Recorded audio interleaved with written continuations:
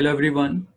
This is our third lecture of chapter Force and Newton's laws of motion. And the topics I'm going to cover in this session are as follow.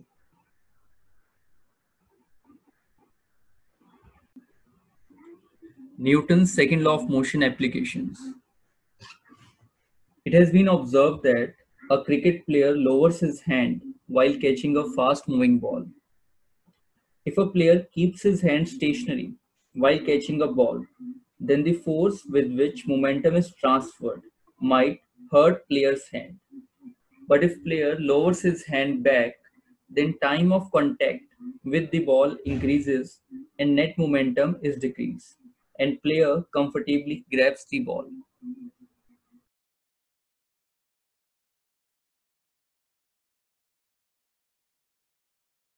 From Newton's second law of motion relation, we know that force is given by change in momentum per unit time. From this relation, we find that if we increase the time of contact, then the force transferred to the player's hand will be reduced, since momentum takes more time to drop from larger value to zero.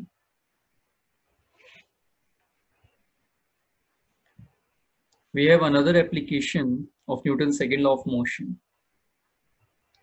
Why seat belts are provided in car?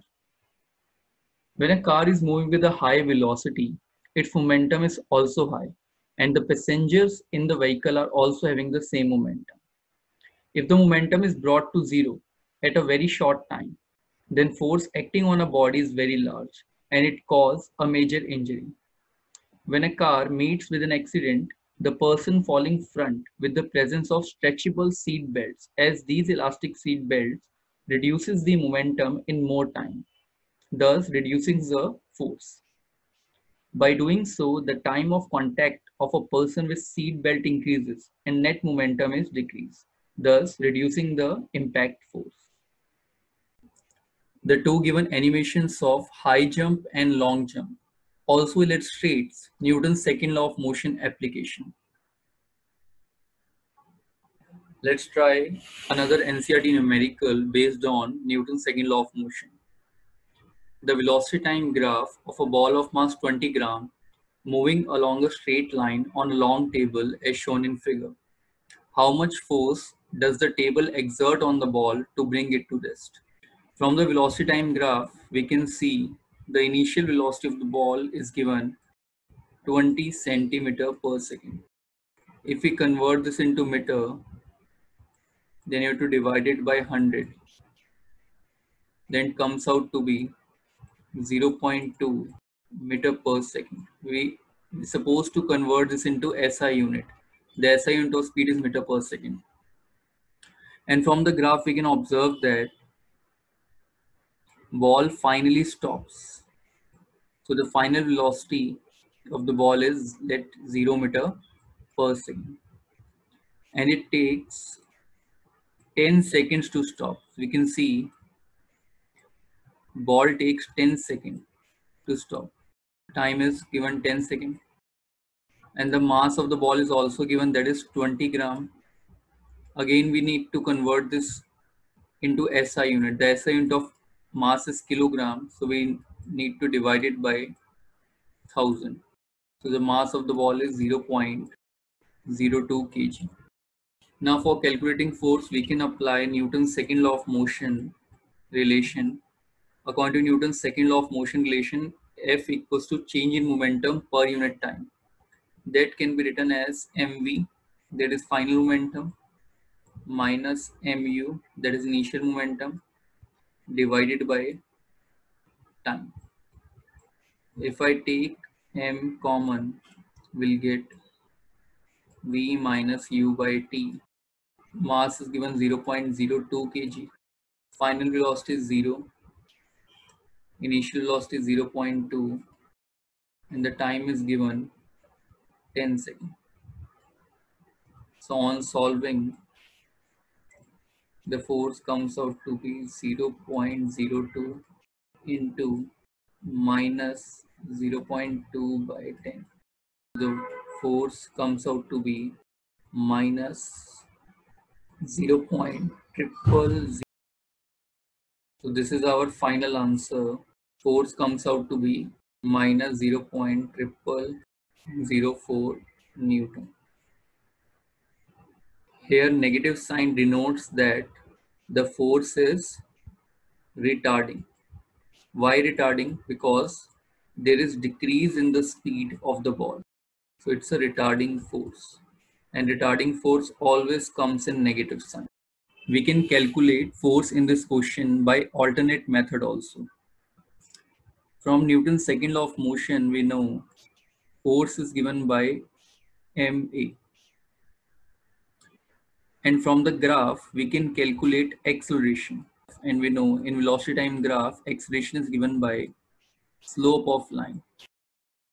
And the formula for slope of line is given by perpendicular divided by base. We already studied this in chapter motion. If we mark points A, O, and B. So in this right angle triangle, perpendicular is OA, this is perpendicular, and OB is base. So the acceleration comes out to be OA divided by OB. Here OA is given 20 centimeter per second.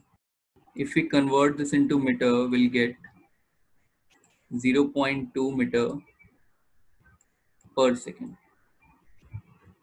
And OB is 10 seconds. Time is already given in SI units. So on substituting OA in place of OA, we can write 0.2. In place of OB, we can write 10. So the acceleration in this case comes out to be 0.02 meter per second square. So we can calculate acceleration using graph. Now for calculating force, we can use Newton's second law relation F equals to ma. Here mass is given 20 gram, which can be converted into SI units. If we divide gram by kg, the mass value comes out to be 0.02 kilogram in SI units. Now substitute mass is 0.02 kg and acceleration is minus 0.02 meter per second square. We have taken here negative sign of acceleration because this is the retardation. Here we can see there is a decrease in the speed of the ball. That's why we have taken the sign of acceleration negative. So the final answer comes out to be minus 0.0004 Newton. So this is the alternate method for calculating the force. Next we have Newton's third law of motion. According to Newton's third law of motion, for every action, there is an equal and opposite reaction. For example, in swimming, when swimmer pushes water backward with her hands and feet, that is action, then water pushes the swimmer forward, that is reaction. Also, while we walk, we pushes earth backward by applying some force on it, and in turn, earth pushes us forward.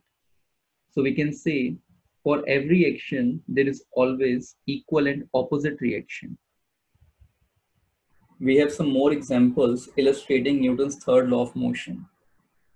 When rocket launches from the Earth's surface, then the hot gases that pushes out from the rocket applies force on the Earth, that is action. And in turn, rocket receives an upward force, that is reaction, which helps it to escape from the Earth's gravitational force.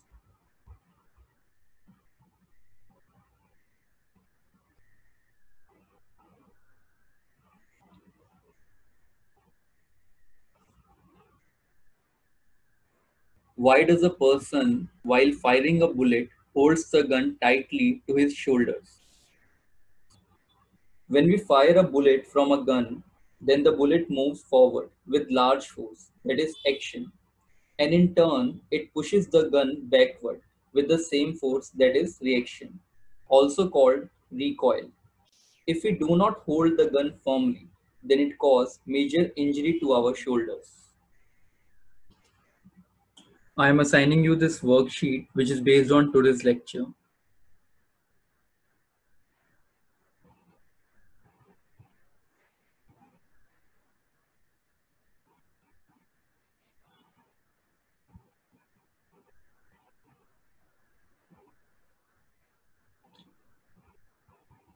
Thank you.